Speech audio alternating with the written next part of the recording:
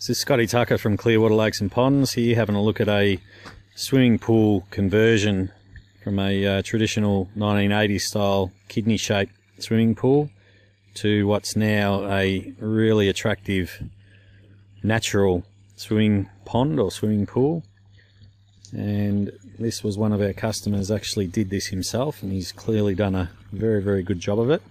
So we helped design and specify and supply the equipment and give him some advice, and he's taken that advice and created a beautiful pool.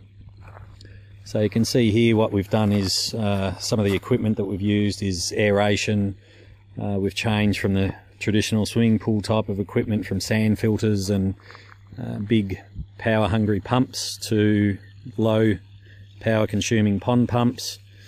There's just basically one water pump running this and an air pump with 3 diffusers located in different points. One you'll see here is in the spa, combined with some filter. We've got some filter media underneath these layers of zeolite. The aeration in there is providing some circulation. We utilise the existing swimming pool skimmer box and just run some air lines through there. That's still being used.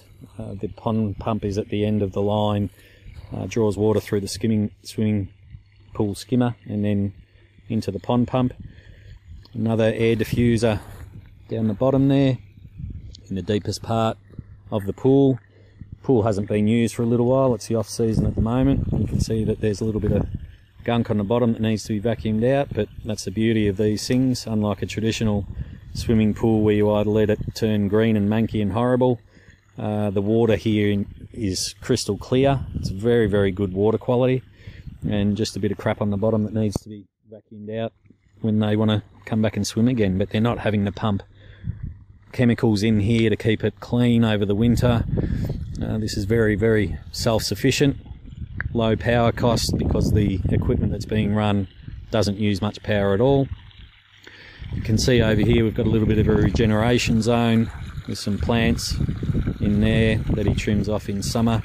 Again, we use some different rocks and minerals, zeolite being one of them in there, and you can see that there's another aeration system there, a diffuser, and that just simply travels through the filters over here. So we've got 2 biological filters here. The water returns in there, goes through the regeneration zone, and there's a little waterfall entrance over there at the end. So it's quite well constructed. And if you see over here the filters themselves, this is the beauty of this type of system. This has been up and going for probably about 18 months now, and you can see that is just as clean as a whistle. This is the second stage filter. It goes from this first one into the second, and you can see even the first one in there again is very clean. So in terms of maintenance, very low maintenance. You know, you might take those filter pads out once a year and clean them, maybe not. You'll see over here in the little shed some more equipment in here.